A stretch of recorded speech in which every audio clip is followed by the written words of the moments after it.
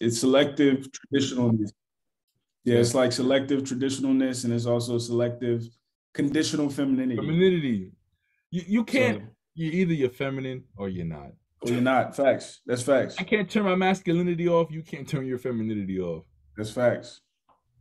So the question we had on the video before this was how can a man incorporate some unpredictability without the drastic character change?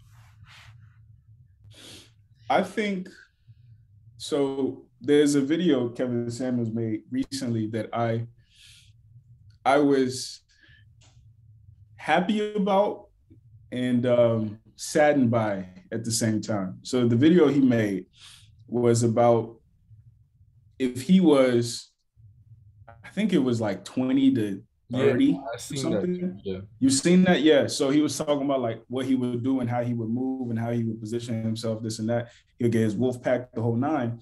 But the what made me sad was at the end, the dudes started calling in. And literally 90% of the dudes who called had no sense of they were wanting him to tell them what to do. Yeah, that was a recent live, correct? That was recent. Yes. And That was what made me sad about that is, and he made a fantastic point. He said that if you're lost in my neighborhood and you're trying to get, and you don't know, but you don't know where you're trying to get, how can I direct you? You're trying to get to the McDonald's around the corner. You're trying to get back to the highway. You're trying to get to the hospital. Like, where am I directing you to? You have to first know where you want to go. And a lot of men right now are lost. So to answer your question, you have to first fall in love with the version of man that you want to become before you can expect a young lady to fall in love with you. Like a lot of men try to put the cart before the horse. So it's like, and I tell women now, I'm not the man I want to be for me. So I can't be the man you want me to be for you.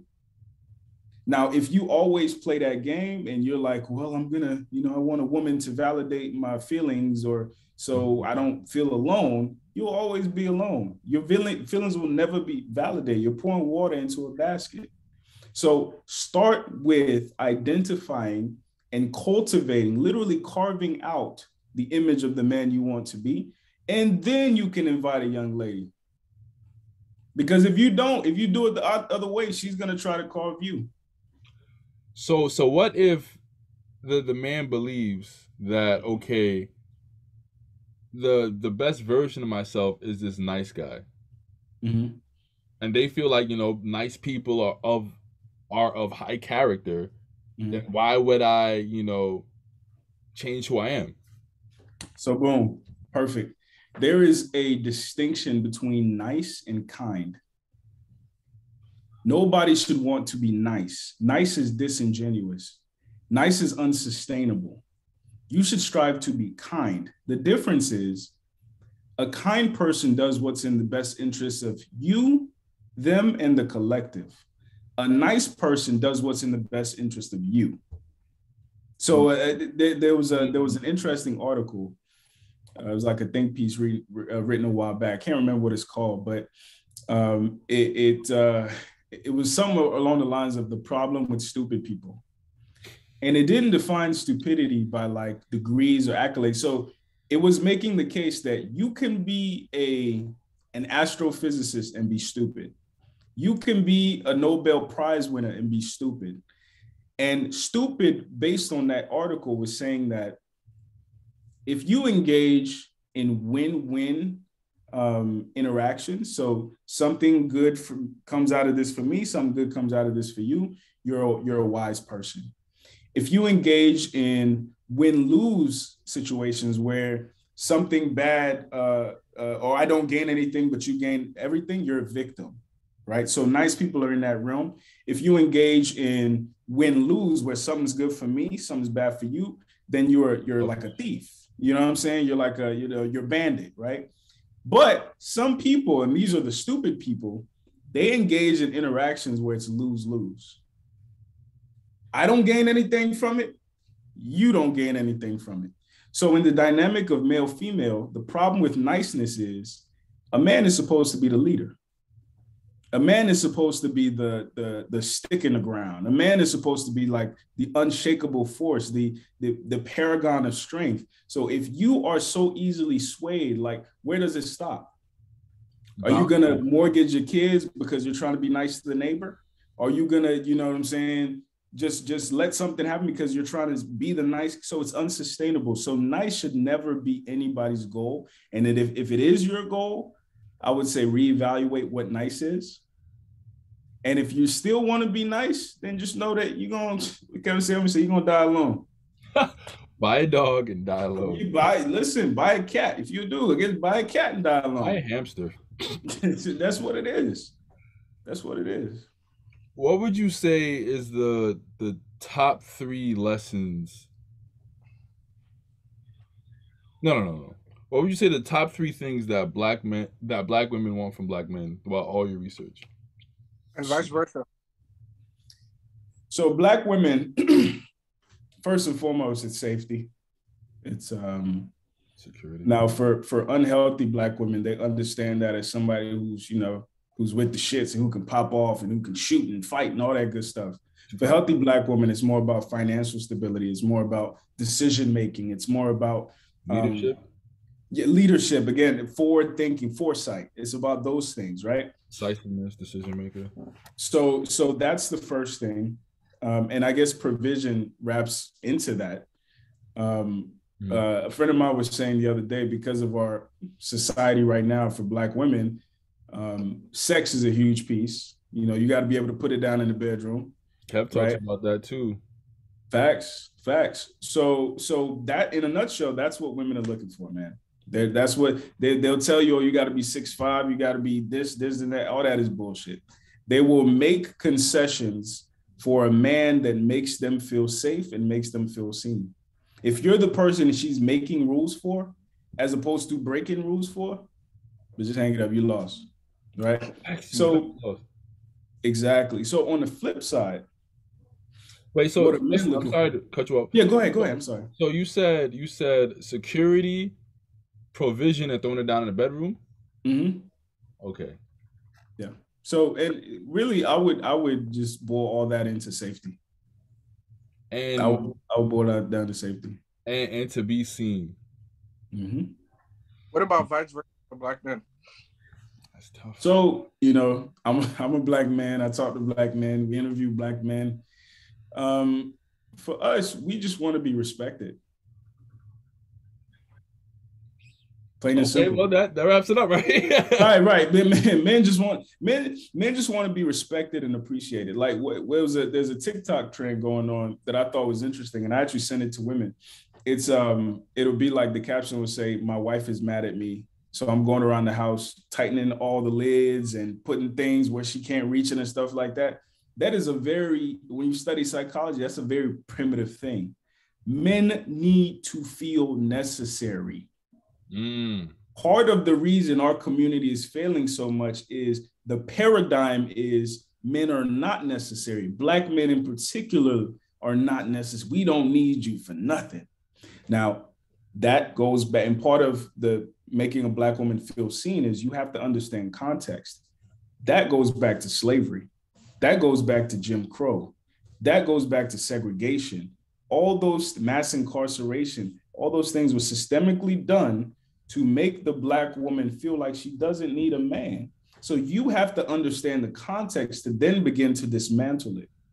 So I say all the time to men, like, you have to have, white people say, have your finger on the pulse. You have to know what's going on, your ears on the ground. You understand what I'm saying? So like, men just want to feel necessary. That's it.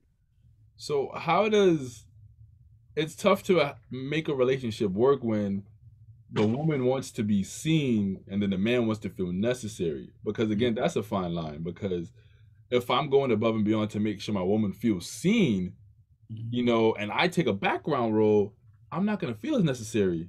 No. I don't mean feel seen from a red carpet standpoint. I mean feel seen, like, you know that LMA song "Love Me Naked." Like feel seen. Well, but feel seen on an emotional level. Like, you understand why I'm like this. You understand that I was molested at 5 years old. You understand that I've been with bum dudes. You feel Empathetic. seen in that way. Empathetic. Exactly. So it's not like, when Will Smith was doing this shit when she was on the red carpet. Yeah. He was like, no, not that. No, no, no. Okay. Don't do that. Okay. Don't do And that. they want to feel like, okay, that you care about their emotions. It's kind of like a like understanding and comprehension, because everybody does not understand, or I think comprehension is something that's not that not a lot of people have. Surprisingly, you think that would be a thing, but I think like what you said, to where a lot of people are stupid, even in that sense, to where it's like a lot of people, they don't have the awareness to know or see that there's something wrong or somebody needs to be heard, especially your significant other. A lot of people don't really have that wisdom or discernment to see that there's something there, which is crazy. I think it's either you really have it or you don't, because everyone is not that attentive to their counterpart. So it's like a lot of things go over our heads and stuff like that. I think that's an issue that I have. I can come off as really cold to women. So I don't express, men in general, we don't express our emotions in the same way. So I can seem rather dismissive over their emotions. Yeah. Because it's like, when we go through something, you feel me, we just wear it on the chin and we get over it. But for her emotional process goes a lot differently. So I can come off as I don't really care, so I understand where they're coming from. Yeah. So and what's ironic, I'm the same exact way, dog. Like, but nonchalant. Every girl was so nonchalant to the nonchalant, cold. I've been called all that. But Mhm. what I learned though, that I guess changed my perspective a bit. So part of the reason women care so much about the group, and like you'll see in some of the comments on my video, they're like, she's bending herself in pretzels to stick to girl code. Women are socialized to care about the group because, from an evolutionary standpoint, most women could not survive without the group. Okay. Right. So it's ingrained in their DNA to prioritize the group, the collective. Whereas men, for all intents and purposes, we got some lone wolves, the alphas, sigmas, male archetypes. Like we have people like, so men aren't as they're not as concerned with the group. And with that being said, they're not as in tuned with, like, if a group of girls spend enough time around each other, their periods sync up. Like, that's real. That's real shit. I knew, I've actually noticed that in a few girls. Like, they'll say, yo, like, my time one's coming around. It's like, oh, my time. That's interesting. Wow. I never knew that was like a thing. I thought it was a coincidence. No, it's absolutely a thing. But the reason I bring that up is there's something I'm really interested in. It's called epigenetics. And epigenetics, in a nutshell, is genetic memory. So let's say something happened to great-great-great-great-grandma. It's that trauma is passed down for generations, literally, right? Now, put it in the context of Black women, slavery, Jim Crow, segregation, lynching, all that stuff. You have to realize there are some concessions you have to make. There is a level of grace that's necessary. Now, I preach grace on both sides because, like I said in one of my videos, white supremacy tried to convince Black men that they were impotent, that they were unnecessary, that they were weak, that they were less than men. White supremacy tried to convince women that they were not beautiful, that they were not worth love, that they were only as good as their bodies, that they were only, bed wenches.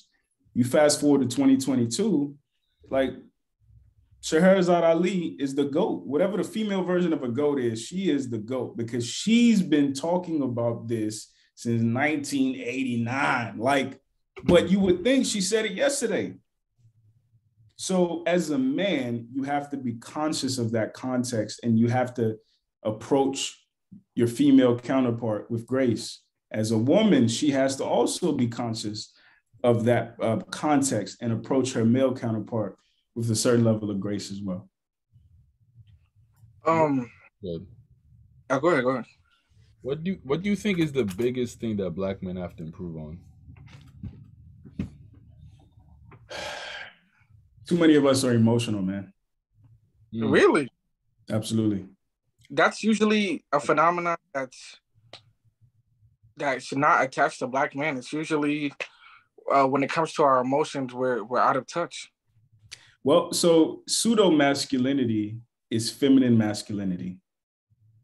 Like the gorilla who feels like he got to beat his chest. He got to.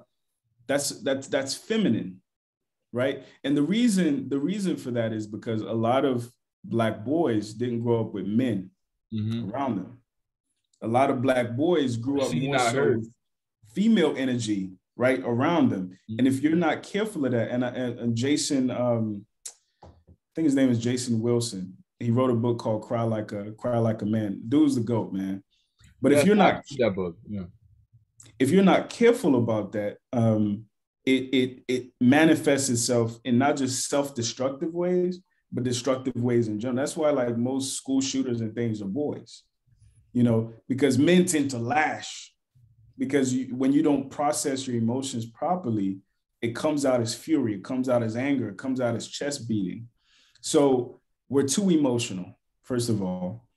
And part of that emotionalness is that we're not as pragmatic as we should be. Because the truth of the matter is, like, some scientists have found out that testosterone rates are falling, sperm counts are falling. Maybe it's because of the plastic in our stuff or whatever the case may be. But like on a biological level, there has been a war against Black people since time immemorial. And part of that war and part of the consequence of the war is there are no men to guide men into manhood anymore. So you have a lot of lost boys who are just doing the best that they can. And they might be 6'5" with a full beard, but you're still a woman for all intents and purposes. You don't know how to be a man, right? So that's number one, getting our emotions in check. And then number two, once your emotions are in check, get your priorities in order. A lot of dudes out here don't deserve. I can curse, right? Of course. They don't deserve pussy. If I'm being 100%, a lot of dudes out here. What are the characteristics of a man that does deserve it? Because a man who doesn't prioritize it. Ooh, that's a bar. That's a bar. Because I think Kev I said this, even Hafiz, you said a man that doesn't prioritize, like, make sex a priority, right? Mm-hmm. Mm-hmm. So a lot of men, I think, wow. Sorry. A man that can control his sexual discipline is really a dangerous man. Facts. That is facts. And women know that. I'm gonna tell you like this. When I was in college, wow, and I went over to a young girl's place, and I went over, with my condom ready, and man, I'm gonna do this, and then I'm gonna do that, and then I'm gonna do this, and I'm gonna get in there. I was shooting maybe 1 for 10. But when I went over there on some, like, let's just spend time together. Let's chill. Mm-hmm. When I'm not even on that right now. She's grabbing on me. But wait, hold on. At that point, though, did you get like 4 nuts off by that point? And you kind of, it's not gonna be prioritized when you 6 nuts in, Exactly. So, and that's part of what's kind of fucked up about nature, because as men age, we lose testosterone. Testosterone governs sex drive. Mm-hmm. So as men become more sexy, we want sex less. But when I was 18 and I didn't have shit, I was fucking, you know what I'm saying? So that's the catch-22. But the trick is, for all the young dudes, the trick is, if you prioritize, I'm gonna put it like this. This ain't my game. This is Brother Polite, but I thought it was brilliant. He said, since the beginning of time, 3 types of men have always been successful with women. He said, the preacher, the teacher, and the gangster. These three archetypes of men have always been successful with women. He said, why have these men been successful with women? The preacher prioritizes God above all else. So you, woman, come second or third to God. The teacher prioritizes ethics, education, principle, research above all else. You, woman, come second, third to that. The gangster is money over bitches. He prioritizes his money. And that's why preachers, teachers, and gangsters have always been successful with women. Mm-hmm. I'm sorry, but you can't put a woman first. Because once she sees that, she knows that, it's pretty much over. Does she want to be first? You gotta figure out what you want for yourself. Bro, like what you say, a lot of the things that they say they want, bro, it's pretty much nonsense, to be honest. Let's be honest. Thanks. You know, that's why. They won't be first. Like Kevin says, they don't want the pressure of being the main priority. No, of course. Because the thing is, it's like what Chloe Bailey said. And people was tripping over it, but even a woman like her, she don't want you picking up her phone all the time. She wants to know that, okay, you're out here getting money, you're out here doing something. Right. It's your purpose first. They respect, they love the grind, they love the hunger. You ask a lot of mission. What do you want in a man? Ambition. Not really caring what he got. Just as long as he's ambitious. The problem is a lot of times when we listen to women, especially like in the whole manosphere space, we listen to retort instead of listening to understand.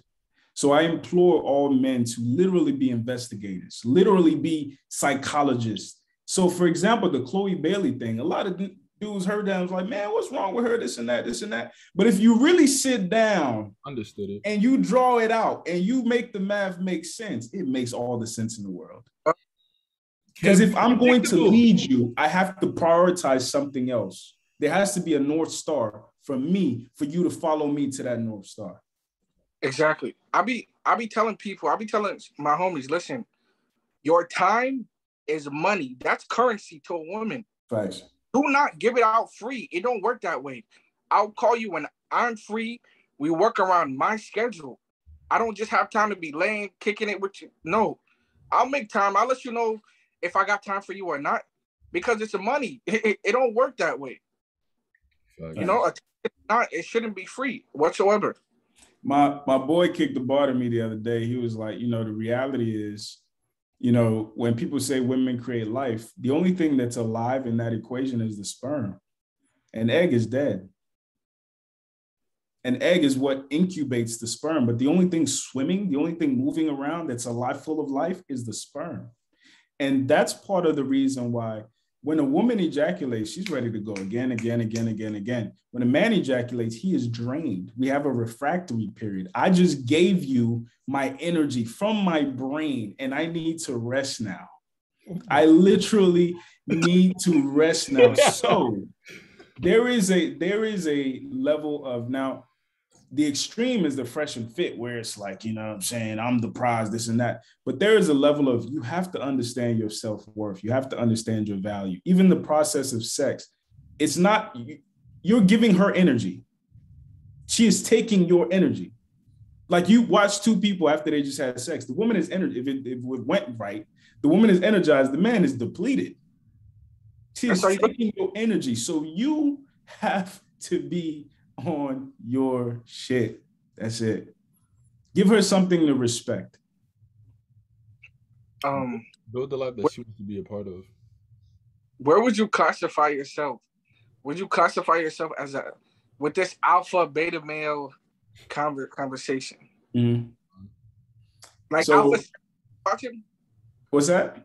What's the name? Alpha Strategies? Alpha Male Strategy, AMS. Yeah. I've watched like one of his videos. I don't like his personality type, so I couldn't really stay watching his videos. I like that though, because I kind of listen to all of them, so I kind of get, you know, and I try to be empathetic as well. So exactly. So like when I listened to him, it was more so from a scientific place. It wasn't like, you know, like somebody. I appreciate Hafiz. I appreciate MTR. I appreciate Poor Man Podcast. I appreciate, because they seem to be more level-headed, whereas Alpha Male Strategies and like the Fresh and Fit, it's like here's how you trick these bitches. Like it's more so that here's how you get them. You know. Yeah. But so with the whole alpha thing, first of all, I've had so many arguments with women about the whole alpha thing. You have no idea. Because I tell them, based on biology, if you met an actual alpha, you would think he was obnoxious. Because even the concept of alphaness is the man who walks in the room and look at me. That is the concept. Now, it is a certain archetype, it's a certain personality type. It tends to be successful, but I've never idealized that personality type because I don't want attention. The only reason I'm doing this podcast with y'all, the only reason I've done any other interviews to move the bigger conversation forward, but I don't want to be in front of the camera for real.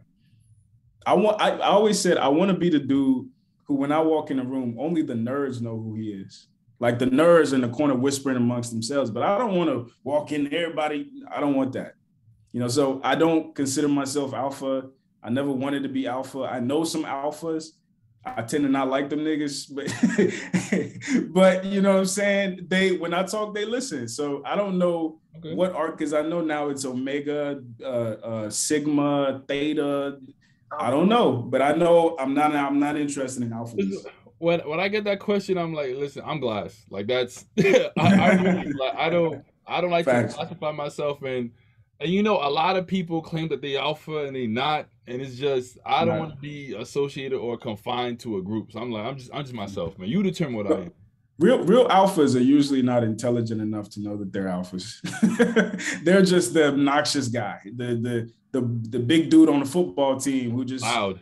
You know, just loud. But the ones who do tend to be sociopaths. So you gotta be careful with it. So I'm not interested. I'm not interested in none of that, man. Oh, collar pull. Are you in a relationship? You said what? Are you in a relationship? In a what? A relationship. Oh no, man. I'm single. I'm grinding, man. So what would you say to someone who comes across your content and they're like, well, he's not even in a relationship? Because you know Kevin Samuels got the same backlash. Well, he's been divorced twice. So right. So for people who are out there trying to discredit you, what would you say to that? I am first and foremost, and you can call me an archaeologist, right? So I'm on the psychological, sociological, scientific aspect of things. And I believe that before relationship can even happen, communication must happen. And after communication, comprehension must happen. So I'm helping people do that. Now, what they do with these tools that I give them, whether they get into a relationship or they just have better relationships with women, is up to them. But to discredit, because I've been in relationships, you know, I have a child, you know, but I don't think that piece makes me any more or less qualified to speak to it. I mean, I've interviewed people who are married. I've interviewed people who are divorced. I've interviewed people who are single, young people, old people. That is my competitive edge, is that talking to people. So it's not about my perspective and my whatever like even when we interview dudes, I'm not the one behind the camera. It's a female voice behind the camera, right? So it's more about the conversation as opposed to me sitting in front of a camera and preaching anything. I'm not preaching anything. I just want Black people to get together. Got you. Do you think Black women in general are receptive to your message?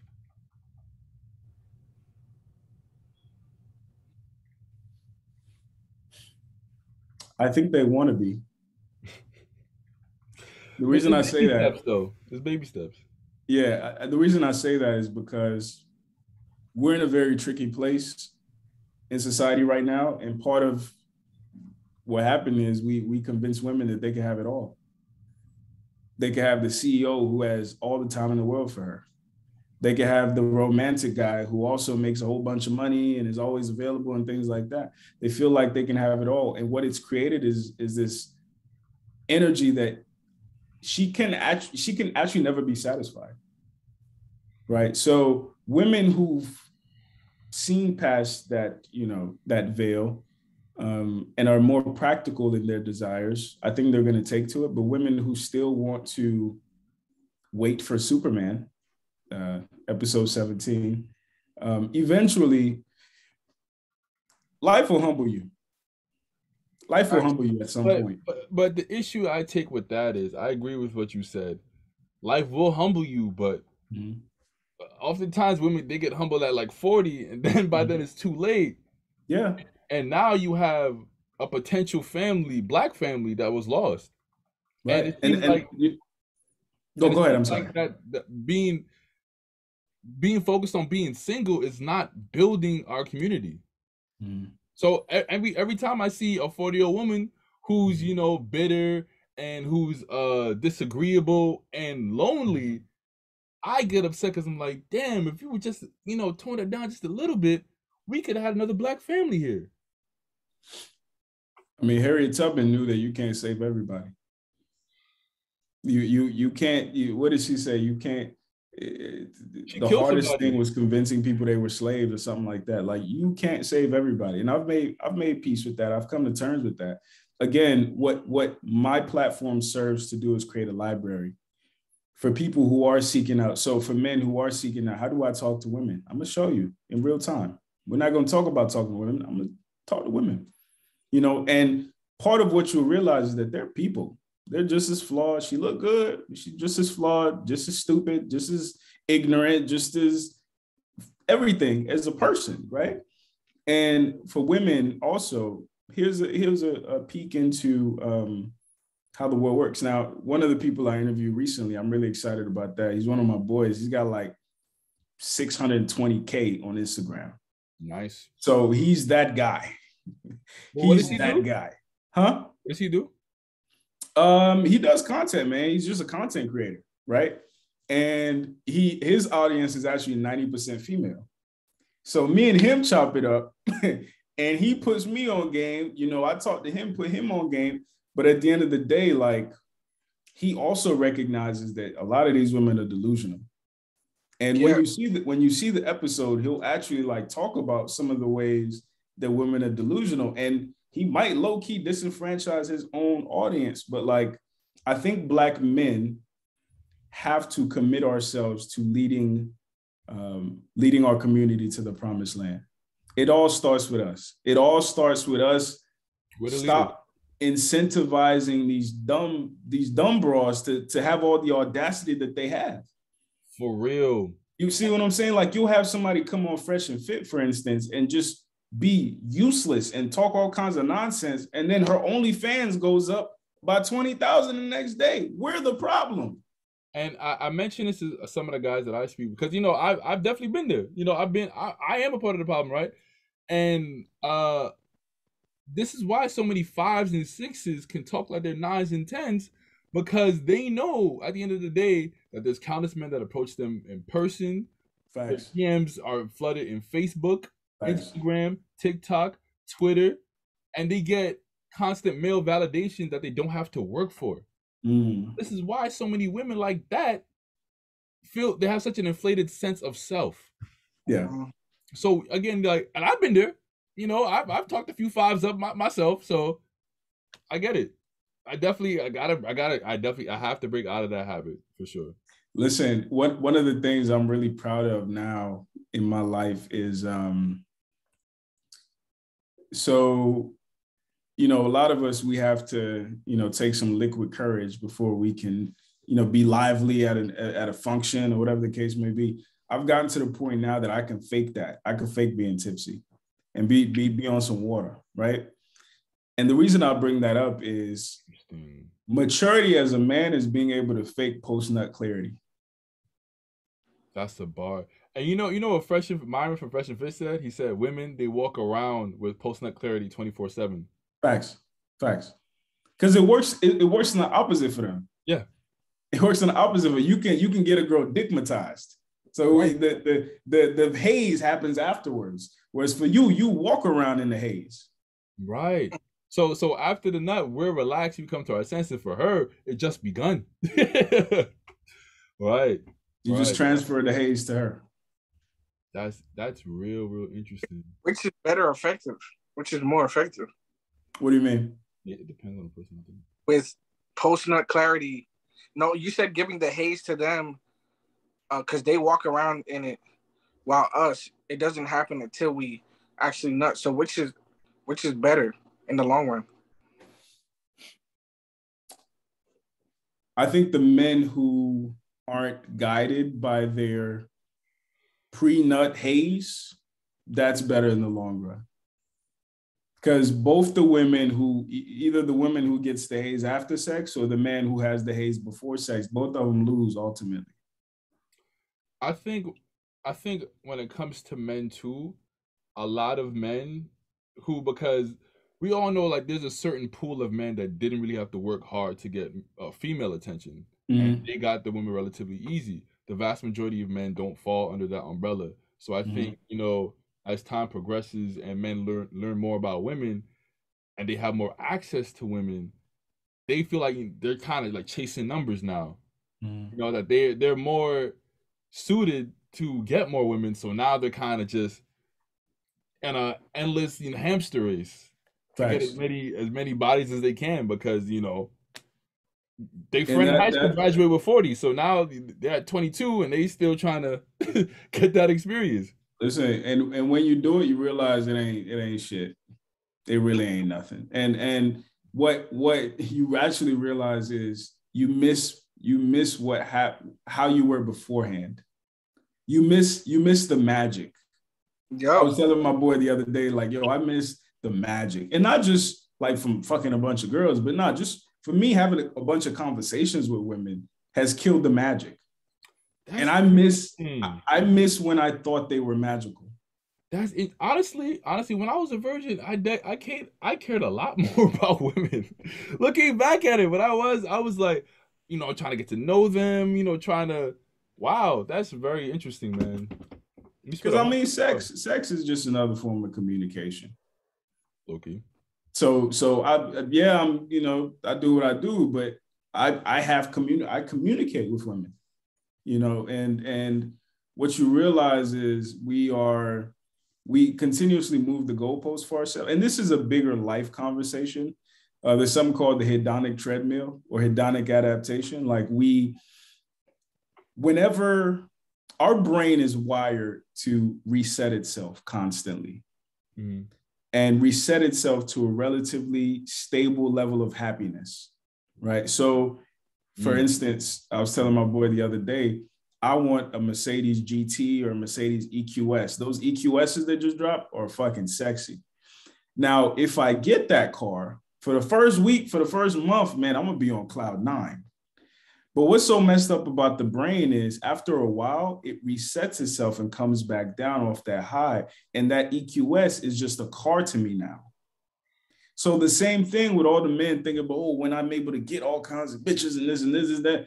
Yeah, at first it'll be like, damn, it's amazing. But after a while, you realize that you're back to, damn, now I need more bitches. Now I need more. You're just pouring shit into a bottomless pit. And you realize that, man, I don't even like myself anymore. Because part of that post-nut clarity is you get disgusted. You get disgusted with like, what did I do that for? For real. What if I fuck around and get this bitch pregnant? What if I got now Drake has to put hot sauce in condoms? Like if I ever get to the point I got to put hot sauce in condoms, I don't even want it no more, bro. Kevin talks about like how it's reckless, chasing all these women. Every time you do, you're risking an STD, you're risking pregnancy. And he said, all for what? It's not that human lit. Nature is we gotta find out ourselves. That's human nature. That lit. I'm gonna say this to the young dudes. Like sometimes when you real niggas know when you really get it like that, sometimes you'd rather just beat your meat. That's a fact. Sometimes you'd rather just beat your meat. Like honestly, and not saying that women aren't amazing and all that, but like don't overhype the thing where it becomes something else. It's not that deep. It's really niggas who really get pussy, they know it's not that deep at all. It's not. Nothing's going to happen. Nothing's going to change. You don't get any more brownie points. You actually lose money from your bank account. You don't gain money. Like nothing happens.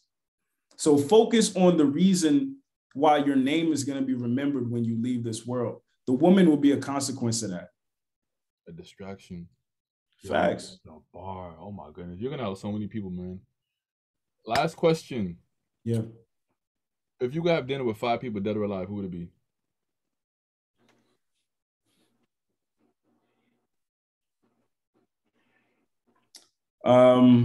I discovered this dude. His name is Allen Obi. He talks about like romance and love and things like that. So he would be at that table. Cornel West is the GOAT. He'll be at that table. Ava DuVernay, she's the GOAT as far as filmmaking. She'll be at that table. Like all poets, bro. yeah. Ava DuVernay. Marcus Garvey. That's a bar. I good. Last but not least,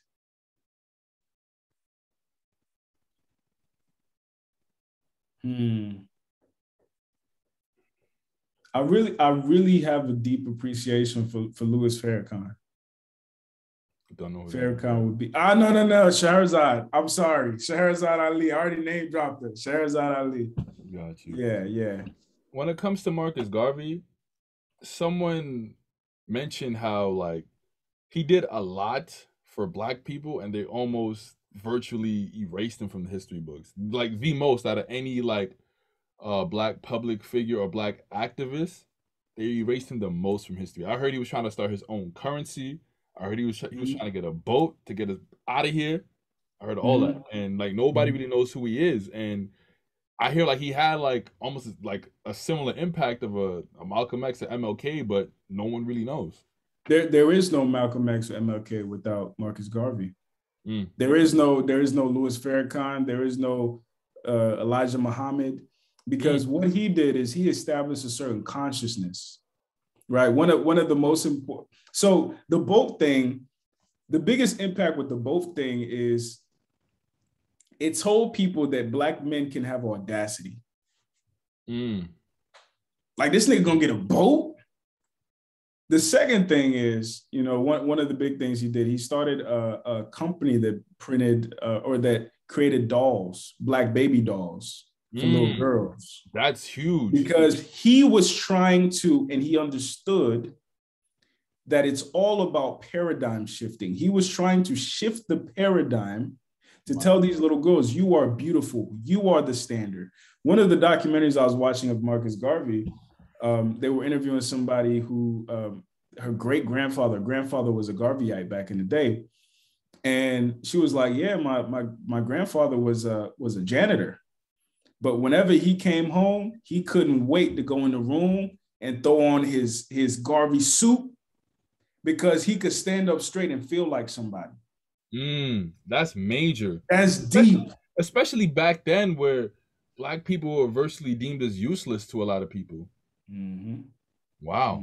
I gotta look at it. And he's Jamaican. I'm Jamaican, so I gotta look into that. And he's Jamaican. So and in Nigeria, there's a big, the Biafran War was a big part of our history, and the Biafran flag was actually inspired by the Pan-Africanist flag that Marcus Garvey stood behind. So there's a Pan-African link, with him as well. So obviously they took him out of the history books. That nigga was dangerous. That nigga was dangerous. You hear me?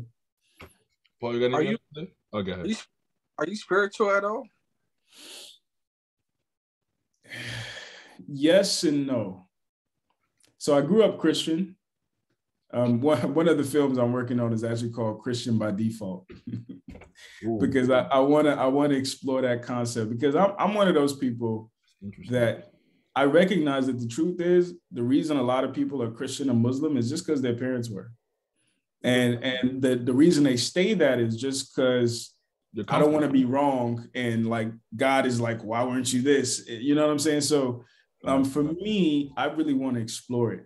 I really want not necessarily explore a bunch of religions, but I want to be Christian because I'm Christian, not out of fear, not out of anxiety, not out of some kind of obligation, right? So that's where I'm at.